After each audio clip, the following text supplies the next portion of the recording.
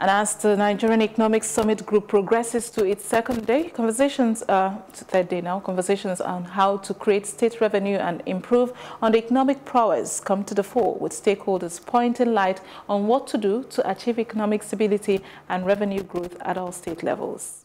Most of us governors, most of us subnationals, will now be emphasizing what we need to do to drive businesses, to drive growth, economic growth into our various areas. And that means that we will now to look at various factors and various issues that affect our competitiveness. What will make the private sector, make private capital come into our states? What do we need to do? How do we make the ease of doing business better for people? How do we make sure we have capable and competent manpower that will provide, the required labor workforce? How do we ensure that we have the infrastructure that will reduce the cost of doing business?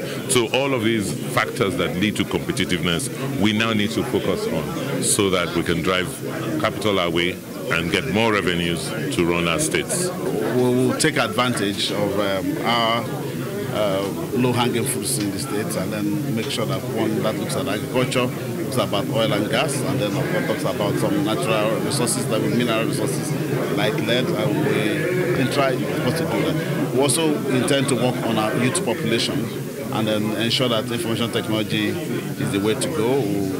We believe that Imo can be an ICT hub in the state, and we'll take advantage of the fact that we're centrally located, given our location as at the heartbeat of the southeast and south-south. We believe that it will be attractive and will come to this. The things that came out of the conversation about population and development is the fact that what we need in Nigeria is to create nations within a nation. That each people in their cultural context can choose a pattern of development that is more effective